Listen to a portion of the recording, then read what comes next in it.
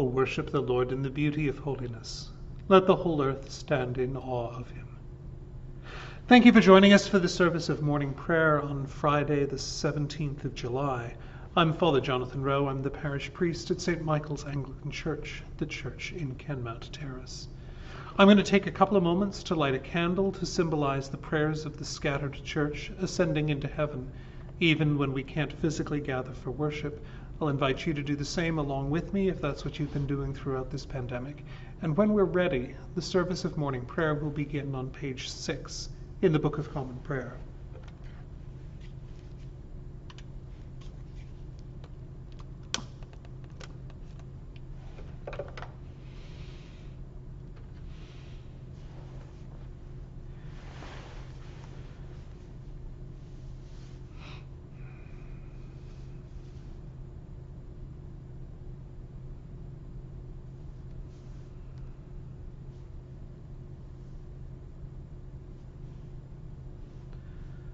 O Lord, open thou our lips, and our mouth shall show forth thy praise.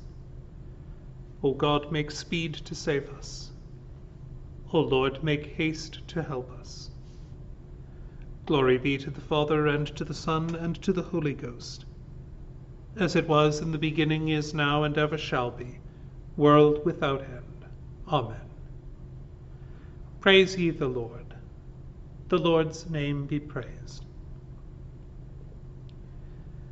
The Lord is gracious and merciful. O come, let us worship. O come, let us sing unto the Lord. Let us heartily rejoice in the strength of our salvation. Let us come before his presence with thanksgiving, and show ourselves glad in him with psalms. For the Lord is a great God, and a great King above all gods. In his hand are all the corners of the earth, and the strength of the hills is his also. The sea is his, and he made it, and his hands prepared the dry land. O come, let us worship and fall down, and kneel before the Lord our Maker. For he is the Lord our God, and we are the people of his pasture, and the sheep of his hand. Today, O that ye would hear his voice. Harden not your hearts as in the provocation, and as in the day of temptation in the wilderness, when your fathers tempted me, proved me, and saw my works. 40 years long was I grieved with that generation, and said, It is a people that do err in their hearts, for they have not known my ways. Unto whom I swear in my wrath, that they should not enter into my rest. Glory be to the Father, and to the Son, and to the Holy Ghost, as it was in the beginning, is now, and ever shall be, world without end. Amen. The Lord is gracious and merciful. O come, let us worship. The psalm appointed for this morning is Psalm 31, beginning on page 364. In thee, O Lord, have I put my trust. Let me never be put to confusion. Deliver me in thy righteousness. Bow down thine ear to me. Make haste to deliver me. And be thou my strong rock and house of defense, that thou mayest save me. For thou art my strong rock and my castle. Be thou also my guide, and lead me for thy name's sake. Draw me out of the net that they have hidden for me, for thou art my strength. Into thy hands I commend my spirit, for thou hast redeemed me, O Lord, thou God of truth. I hate them that hold of superstitious vanities. But as for me, my trust is in the Lord. I will be glad and rejoice in thy mercy. For thou hast considered my trouble, and hast known my soul in adversities. thou hast not shut me up into the hand of the enemy, but hast set my feet in a broad place. Have mercy upon me, O Lord, for I am in trouble, and mine eye is consumed for very heaviness, yea, my soul and my body. For my life is waxen old with sorrow, and my years with mourning. My strength faileth me because of my adversity, and my bones are consumed. I am become a reproach because of all mine enemies, and especially unto my neighbors. And they of mine acquaintance are afraid of me, and they that see me in the street flee from me. I am clean forgotten as a dead man out of mind. I am become like a broken vessel. For I have heard the whispering of the multitude, and fear is on every side, while they conspire together against me, and plot to take away my life. But my hope hath been in thee, O Lord. I have said, Thou art my God. My times are in thy hand. Deliver me from the hand of mine enemies, and from them that persecute me. Show thy servant the light of thy countenance, and save me for thy mercy's sake. Let me not be confounded, O Lord, for I have called upon thee. Let the ungodly be put to confusion, and be put to silence in the grave. Let the lying lips be put to silence, which cruelly, disdainfully, and despitefully speak against the righteous. O how plentiful is thy goodness, which thou hast laid up for them that fear thee, and that thou hast wrought for them that put their trust in thee, even before the sons of men. Thou hidest them in the secret place of thine own presence from the plottings of men. Thou keepest them secretly in thy tabernacle from the strife of tongues. Thanks be to the Lord, for he hath showed me his marvelous loving kindness in a strong city. But as for me, I said in my haste, I am cast out of the sight of thine eyes. Nevertheless, thou heardest the voice of my prayer, when I cried unto thee. O love the Lord, all ye his saints, for the Lord preserveth them that are faithful, and plenteously rewardeth the proud doer. Be strong, and let your heart take courage, all ye that put your trust in the Lord. Glory be to the Father, and to the Son, and to the Holy Ghost, as it was in the beginning, is now, and ever shall be, world without end. Amen. The first lesson is written in the book of Joshua, the 4th chapter, beginning at the 19th verse. The people came up out of the Jordan on the 10th day of the 1st month, and they encamped in Gilgal on the east border of Jericho. And those 12 stones which they took out of the Jordan, Joshua set up in Gilgal. And he said to the people of Israel, When your children ask their fathers in time to come, What do these stones mean? Then you shall let your children know, Israel passed over this Jordan on dry ground.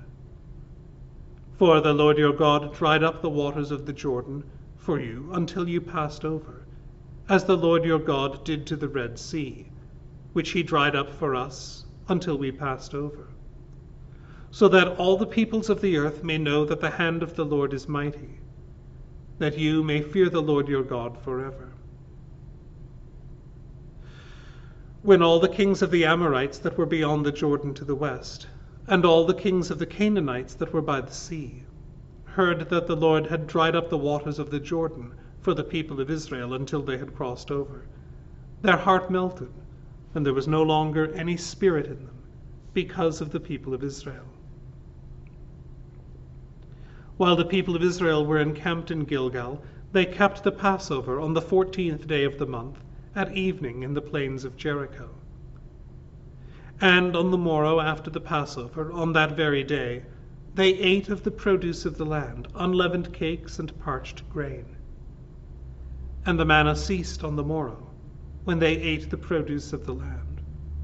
And the people of Israel had manna no more, but ate of the fruit of the land of Canaan that year. When Joshua was by Jericho, he lifted up his eyes and looked, and behold, a man stood before him with his sword drawn in his hand. And Joshua went to him and said to him, "Are you for us or for our adversaries?" And he said, "No, but as commander of the army of the Lord I have now come." And Joshua fell on his face to the earth and worshipped, and said to him, "What does my Lord bid his servant?" And the commander of the Lord's army said to Joshua, "Put off your shoes from your feet, for the place where you stand is holy." And Joshua did so. Here endeth the first lesson. The service of morning prayer continues with the Te Deum on page 7. We praise thee, O God. We acknowledge thee to be the Lord. All the earth doth worship thee, the Father everlasting. To thee all angels cry aloud, the heavens and all the powers therein. To thee cherubim and seraphim continually do cry, Holy, holy, holy, Lord God of hosts. Heaven and earth are full of the majesty of thy glory. The glorious company of the apostles praise thee. The goodly fellowship of the prophets praise thee. The noble army of martyrs praise thee. The holy church throughout all the world doth acknowledge thee. The Father of an infinite majesty, thine honourable, true, and only Son, also the Holy Ghost, the Comforter. Thou art the King of glory, O Christ. Thou art the everlasting Son of the Father. When thou tookest upon thee to deliver man, thou didst not abhor the Virgin's womb. When thou hadst overcome the sharpness of death, thou didst open the kingdom of heaven to all believers. Thou sittest at the right hand of God, in the glory of the Father. We believe that thou shalt come to be our judge. We therefore pray thee, help thy servants, whom thou hast redeemed with thy precious blood. Make them to be numbered with thy saints, in glory everlasting. O Lord, save thy people, and bless thine heritage. Govern them, and lift them up forever. Day by day we magnify thee, and we worship thy name, ever world without end. Vouchsafe, O Lord, to keep us this day without sin. O Lord, have mercy upon us. Have mercy upon us. O Lord, let thy mercy lighten upon us, as our trust is in thee. O Lord, in thee have I trusted. Let me never be confounded. The second lesson is written in the Epistle of St. Paul to the Romans, the 12th chapter, beginning at the 9th verse. Let love be genuine. Hate what is evil. Hold fast to what is good. Love one another with brotherly affection. Outdo one another in showing honor. Never flag in zeal. Be aglow with the Spirit. Serve the Lord. Rejoice in your hope. Be patient in tribulation. Be constant in prayer. Contribute to the needs of the saints. Practice hospitality. Bless those who persecute you. Bless and do not curse them. Rejoice with those who rejoice. Weep with those who weep. Live in harmony with one another. Do not be haughty, but associate with the lowly. Never be conceited. Repay no one evil for evil, but take thought for what is noble in the sight of all. If possible, so far as it depends upon you, live peaceably with all. Beloved, never avenge yourselves, but leave it to the wrath of God. For it is written, "Vengeance is mine, I will repay, says the Lord." No, if your enemy is hungry, feed him. If he is thirsty, give him drink. For by so doing you will heap burning coals upon his head. Do not be overcome by evil, but overcome evil with good. Here endeth the second lesson. The service of morning prayer continues with the Benedictus on page 9. Blessed be the Lord God of Israel, for he hath visited and redeemed his people, and hath raised up a mighty salvation for us in the house of his servant David, as he spake by the mouth of his holy prophets, which have been since the world began, that we should be saved from our enemies, and from the hands of all that hate us, to perform the mercy promised to our forefathers, and to remember his holy covenant, to perform the oath which he sware to our forefather Abraham, that he would grant us, that we, being delivered out of the hands of our enemies, might serve him without fear, in holiness and righteousness before him, all the days of our life.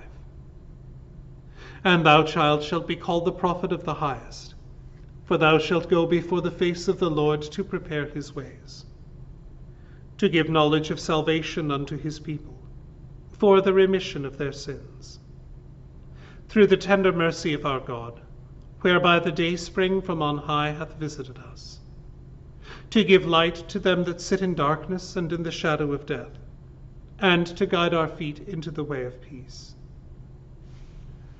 Glory be to the Father, and to the Son, and to the Holy Ghost, as it was in the beginning, is now, and ever shall be, world without end. Amen. I believe in God, the Father Almighty, maker of heaven and earth, and in Jesus Christ, his only Son, our Lord, who was conceived by the Holy Ghost, born of the Virgin Mary, suffered under Pontius Pilate, was crucified, dead, and buried. He descended into hell. The third day he rose again from the dead. He ascended into heaven, and sitteth on the right hand of God the Father Almighty. From thence he shall come to judge the quick and the dead. I believe in the Holy Ghost, the Holy Catholic Church, the communion of saints, the forgiveness of sins, the resurrection of the body, and the life everlasting. Amen. The Lord be with you, and with thy spirit. Let us pray. Lord, have mercy upon us. Christ, have mercy upon us. Lord, have mercy upon us. Our Father, who art in heaven, hallowed be thy name. Thy kingdom come, thy will be done on earth as it is in heaven. Give us this day our daily bread, and forgive us our trespasses, as we forgive them that trespass against us. And lead us not into temptation, but deliver us from evil. Amen. O Lord, show thy mercy upon us, and grant us thy salvation. O Lord, save the Queen, and mercifully hear us when we call upon thee. Endue thy ministers with righteousness, and make thy chosen people joyful. O Lord, save thy people, and bless thine inheritance. Give peace in our time, O Lord, and evermore mightily defend us. O God, make clean our hearts within us, and take not thy Holy Spirit from us. Grant, O Lord, we beseech thee, that the course of this world may be so peaceably ordered by thy governance, that thy church may joyfully serve thee in all godly quietness. Through Jesus Christ our Lord. Amen. O God, who art the author of peace and lover of concord, in knowledge of whom standeth our eternal life, whose service is perfect freedom, Defend us, thy humble servants, in all assaults of our enemies, that we, surely trusting in thy defence, may not fear the power of any adversaries, through the might of Jesus Christ our Lord. Amen. O Lord, our heavenly Father, almighty and everlasting God, who hast safely brought us to the beginning of this day, defend us in the same with thy mighty power, and grant that this day we fall into no sin, neither run into any kind of danger, but that all our doings may be ordered by thy governance, to do always that is righteous in thy sight. Through Jesus Christ our Lord. Amen. Protect and prosper, O Lord, all those who labor at tasks of danger and difficulty, especially all of our frontline workers, that they may be preserved in safety and health. And grant that, knowing the dangers which beset them, they may ever take thought one for another, and be sustained by a sure trust in thee. Through Jesus Christ our Lord. Amen. Almighty God, who art afflicted in the afflictions of thy people, regard with thy tender compassion those in anxiety and distress. Bear their sorrows and their cares, supply all their manifold needs, and help both them and us to put our whole trust and confidence in thee. Through Jesus Christ our Lord. Amen. I invite your prayers at this time for all those who are in need of prayer, those who have particularly asked us to pray for them, and those whom the Spirit of God has put into our hearts to pray for.